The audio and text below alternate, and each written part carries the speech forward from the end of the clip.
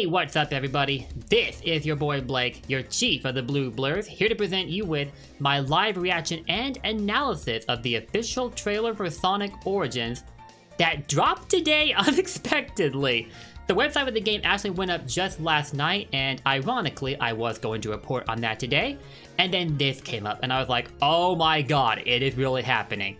And what makes it even better is, Sonic Origins has been set to release on June 23rd for multiple platforms.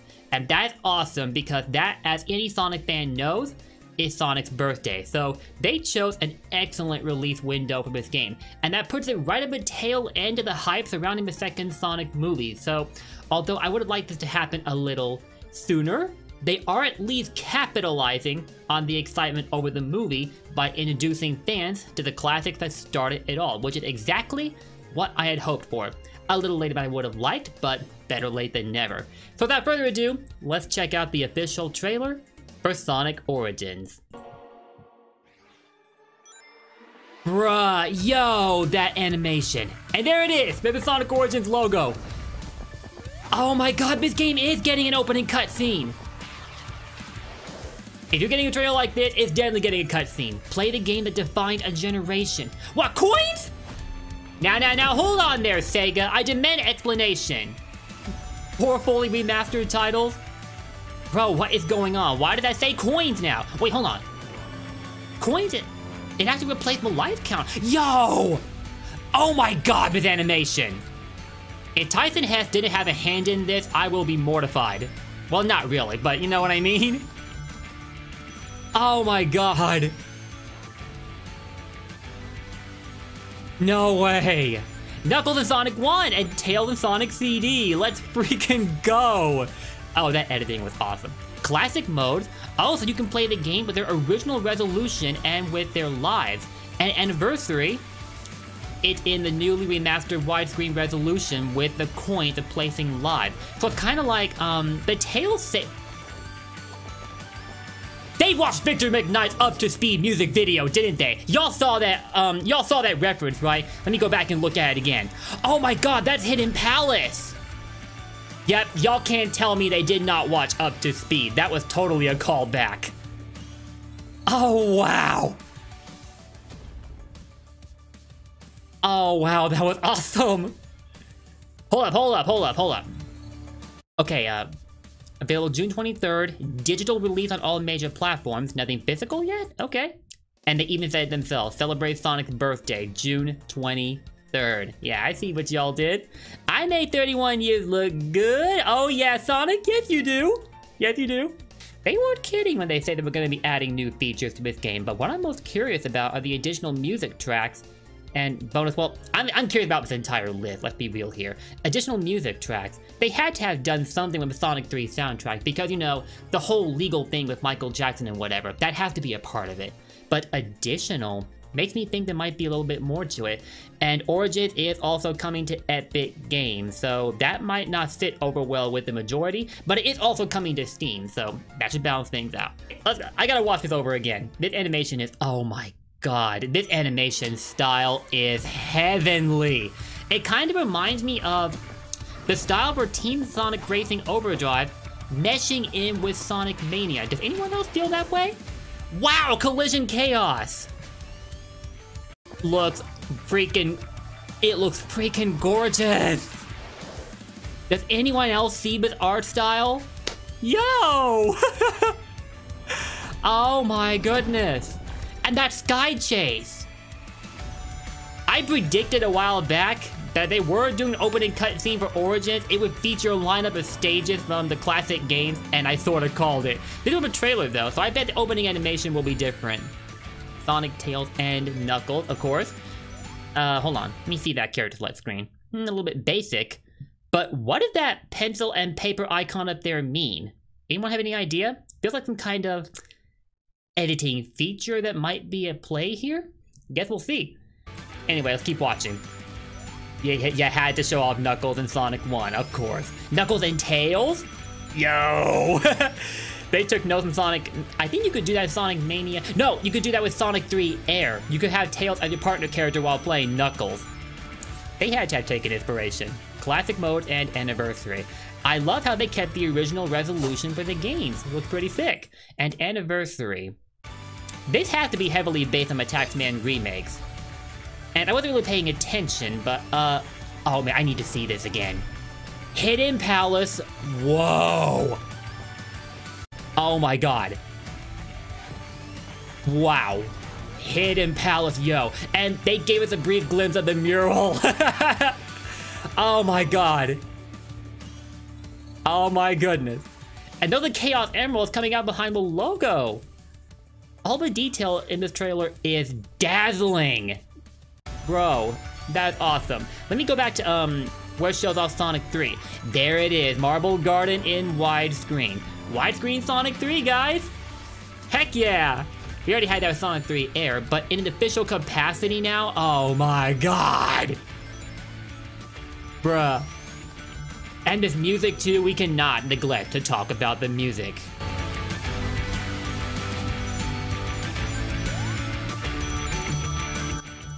It is so upbeat. It perfectly captures the essence of this trailer. That is so cool. Now, what I'm curious about, what do the coins mean exactly? I was going to say earlier that they felt similar to the concept of a tail save in Sonic Colors Ultimate, but they're specifically called coins, so they must be to unlock extra content. I bet that's what it's all about. Oh my god, did anybody see the expression with Sonic? But wait a minute, how are you gonna put Amy in animation and not make her playable? Sega? You owe us an explanation. People have been begging to have Amy playable since Sonic Mania. Y'all gonna do her dirty again? Come on. Come on. I know y'all can do it.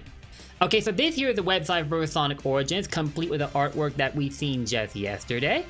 And if we go down a bit below, we can see screenshots of the game, along with a bit of information up here.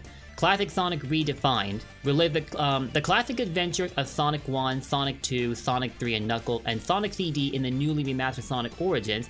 Pre-order and receive the Start Dash DLC pack featuring in-game currency, 100 bonus coins, new mirror mode unlocked, and customize your playthrough with themed letterbox background. Wait, so by letterbox background, they must mean these.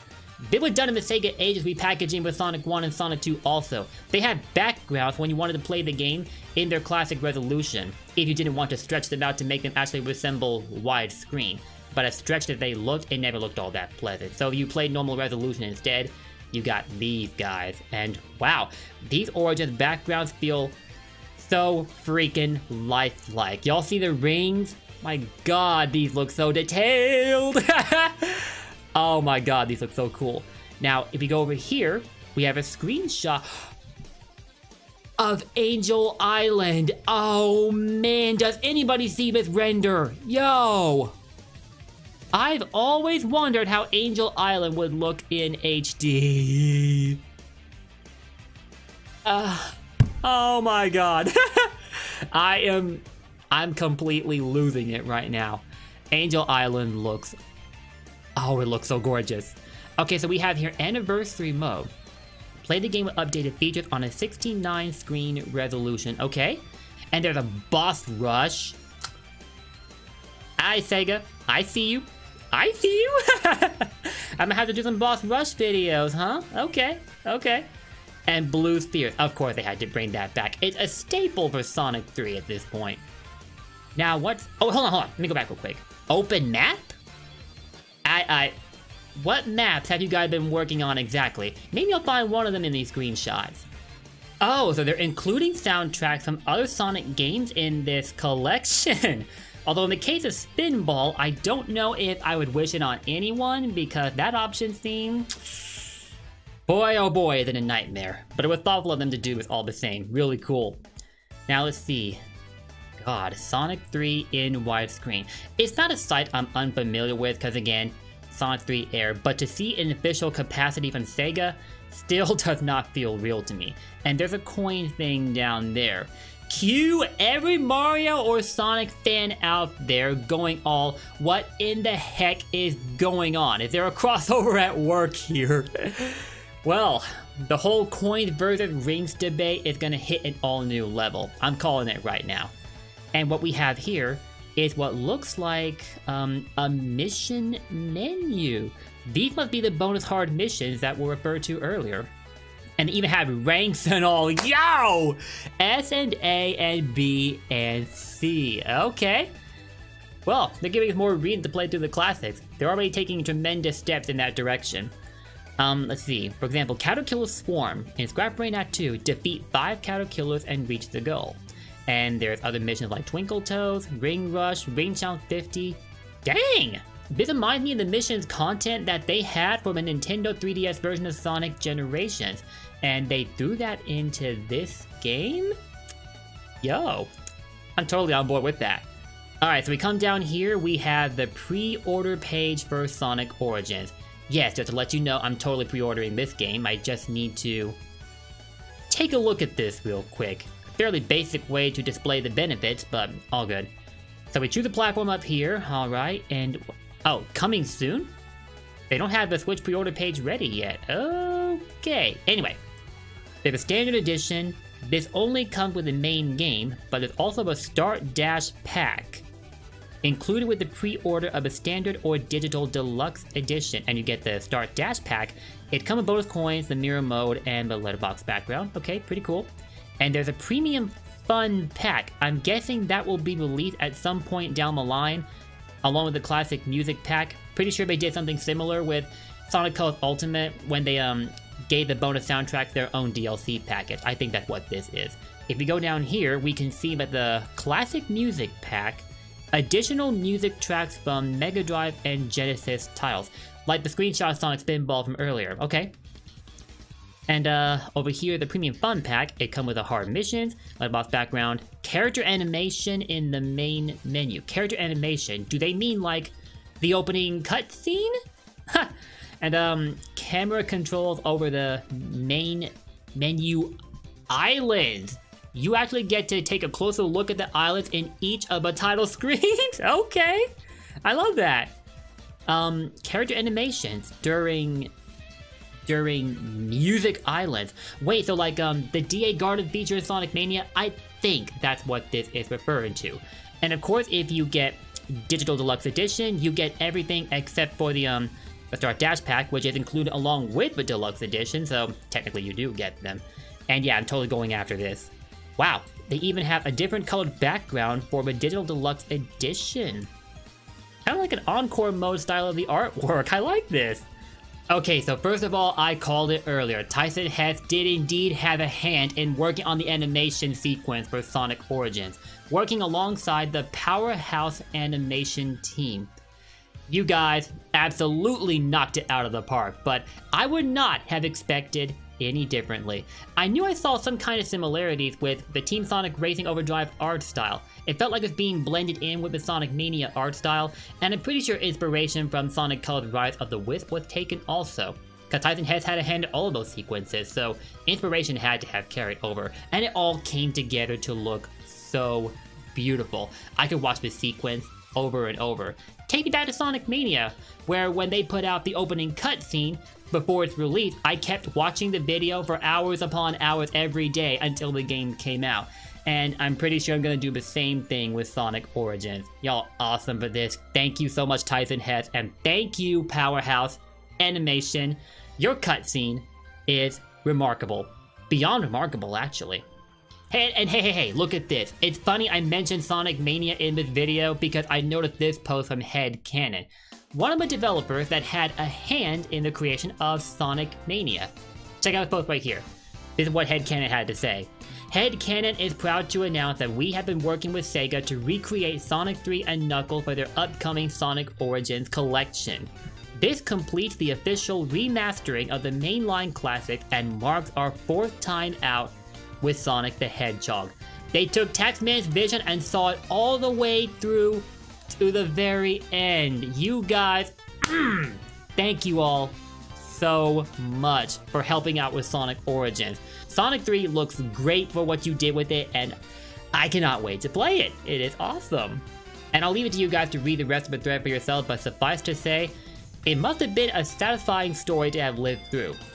And looking at these FAQs on Sonic Origins from Katie Chris here, one point in particular that jumps out at me is that the game is digital only, no plans for physical at the moment. Makes sense because Sonic Mania launched in very much a similar fashion, but it did eventually get a physical release, like a year later when they announced the add-on content. They might take a similar approach with Sonic Origins depending on how well received it is.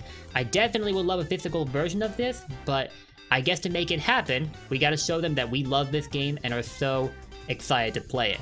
I know everybody's got their minds on Sonic Frontiers right now, that being the newer game and whatever, but I think Origins are gonna keep us held over until then. So, let's show them how much we want a physical version of this game. What do y'all say? So I was just looking through Twitter, and I saw that Son of a Glitch was actually involved in the remaster of Sonic 3 and Knuckles as the lead artist. Bro! Fans and Sega coming together once again for an amazing creation like this. I never ever get tired of seeing W's like this. Let's read through this real quick. After what feels like a cosmic eternity, I can finally announce I'm a lead artist for the remaster of Sonic 3 and Knuckles included in Sonic Origins. If you follow my channel, you'll have noticed I haven't uploaded very much lately, and now you know why. I'm incredibly proud to have been part of this collection. As many of you know, I'm a huge Sonic fan with Sonic 3 NK holding a very special place in my heart, and all of ours. So when the opportunity to work on bringing the modern console came along, I just had to say yes. I would like to thank Stealth and the Headcanon team, who are amazingly talented and passionate about this hedgehog, and also Sega for letting us work with them. I'm so excited for everyone who loves Sonic to see Sonic Origins when it releases. Happy 30th anniversary, Sonic. You should probably make that happy 31st anniversary, but we'll take it. Okay, so I finally found what I was looking for. More screenshots of Sonic Origins, and these are coming in from Tails' channel.